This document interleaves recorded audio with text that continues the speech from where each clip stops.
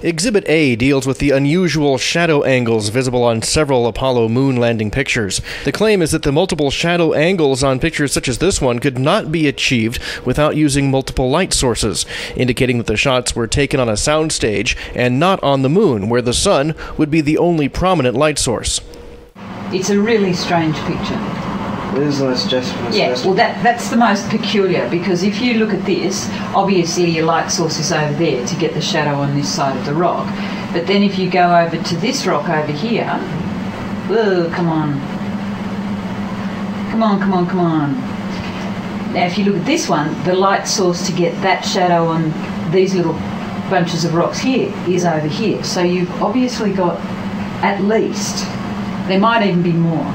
There's no way that a super bright light, for example, like the sun shining on the moon, could give you such diversity in the shadows. Mm-hmm. So there has to be some sort of secondary light source in this picture. So there's definitely a second light source. Definitely. And I would suggest there's more than one secondary light source. There's probably three.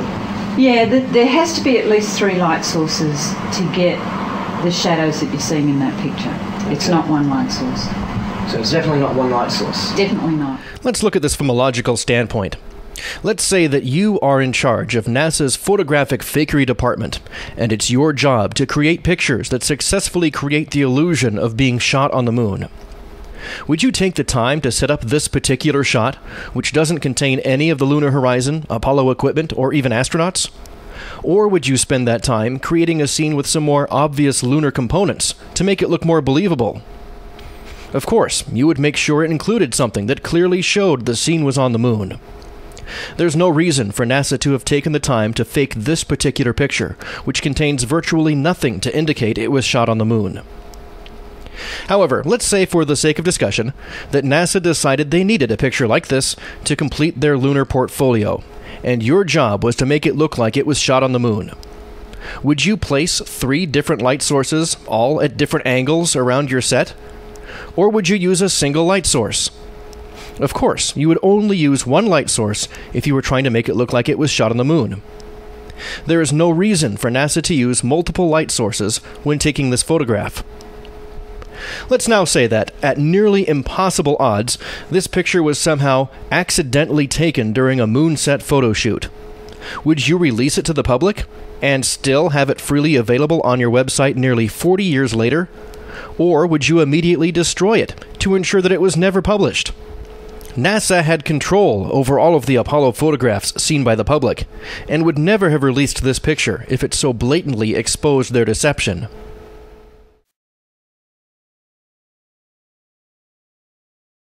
Now, despite reaching the conclusion that multiple light sources must have been used, Jarrah does not do any experimentation to confirm that theory. So let's do that now. As you can see with a single light source, the shadow angles don't match the photograph, which is the whole reason that this is included in the hoax theory to begin with. However, adding a second light source starts to cause multiple shadows.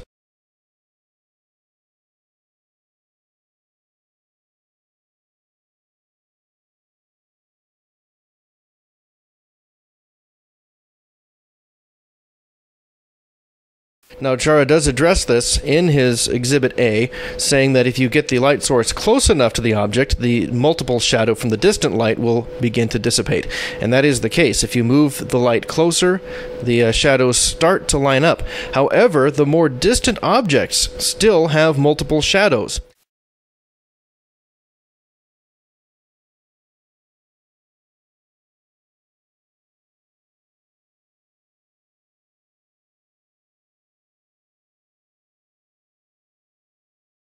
And if we get multiple light sources in close enough, the lights are visible in the frame.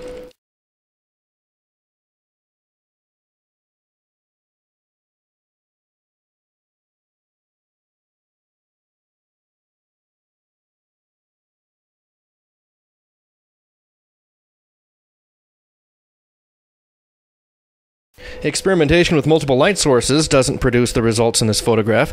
In order to avoid multiple shadows on the left and right rocks, the lights need to be placed very close to them. However, this causes the shadow of the foreground objects to be nearly completely obliterated, and also still causes multiple shadows on the more distant rocks. Therefore, multiple light sources cannot be the reason for the multiple shadow angles. So the question remains how these multiple shadow angles are possible, and to answer this question, it's worth looking at why this picture was taken in the first place. It doesn't show any of the lunar horizon, nor does it include any Apollo equipment or astronauts other than the shadow of the photographer. In fact, this silhouette provides the clue needed to answer all of these questions. There is a disproportional distortion in the legs. They are elongated compared to the rest of the body. Now this has to be due to terrain sloping downward and then leveling off again as we move away from the photographer. This is also apparent in the footprint, noticeable in the upper right-hand corner, as it is obviously on some angled terrain as well. Craters are a common feature which would cause this type of sloping terrain. It would also be a feature that the astronauts would be likely to photograph. So instead of using flat terrain, let's experiment using a crater-shaped terrain. The skeptics have claimed that that is like this part here is like a crater of some sort. Even so, that's not going to explain the changes in the direction of shadow. I mean, the sun is either over there casting these shadows or over here casting these shadows, and there's definitely a light behind the astronaut or the photographer casting that shadow, right? And I'm guessing that these shadows here are lining up with the light source that's behind the photographer, but there's no explanation for where the hell these two side light sources are. And even if it's a crater, you can't have the light coming from two separate directions inside the crater. The dominant light source has got to be the sun in this photo. So where is this other light source coming from? Jarrah makes the assumption that a crater could not be the cause of the multiple shadow angles, but let's do some experimentation to be sure. This bowl will work as an example of the concept, and we'll tape some test rocks here onto the inner walls of the bowl.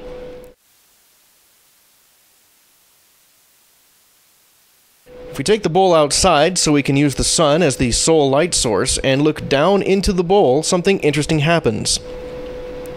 The rocks to the left have shadows angled to the right, and the rocks on the right have shadows angling to the left, just as we see in the Apollo photograph.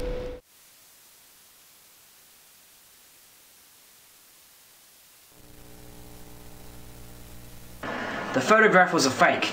It was not taken during the lunar EVA, not with the lighting conditions, and sure as hell not with the photographic equipment they reportedly took with them. No ifs, ands, or buts. The only way it could have been taken was on Earth, either with multiple spotlights, or a lens that wasn't even used on Apollo. If the photographer of this picture were standing on the edge of a crater, the rocks to his left and right on the sloping walls, the shadows would be distorted to point inward. Because this photograph would be possible on the moon, with the sun as the only light source, and using the lenses available on the Apollo missions, Exhibit A does not provide any evidence that the landings were faked.